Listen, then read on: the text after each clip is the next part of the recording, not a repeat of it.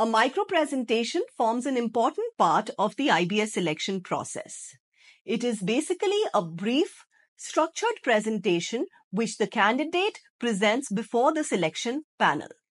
It typically lasts for close to 4 minutes, and it enables the selection panelists to assess the candidate on some of the key attributes and parameters, including communication skills, ability of the candidate to communicate concisely and clearly, content, understanding of the topic in depth, organization, ability of the candidate to present his or her thoughts in a logical, coherent manner, confidence, ability of the candidate to showcase confidence and poise throughout the micro-presentation, time management, adherence to the time limits effectively during the micro-presentation.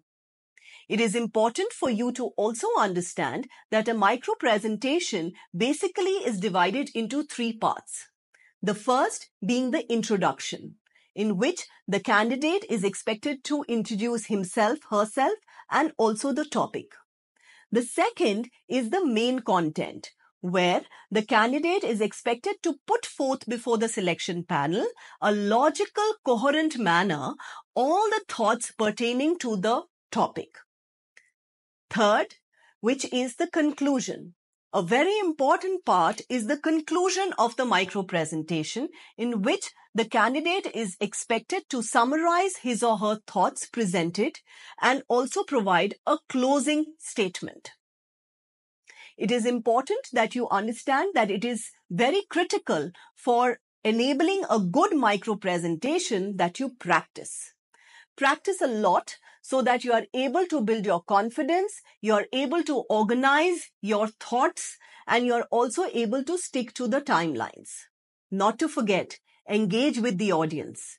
Ensure that you are maintaining eye contact and you use gestures to emphasize on the main points.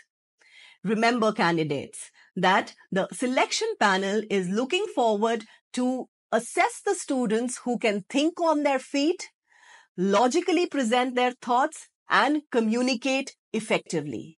Here's wishing you all the very best. Good luck.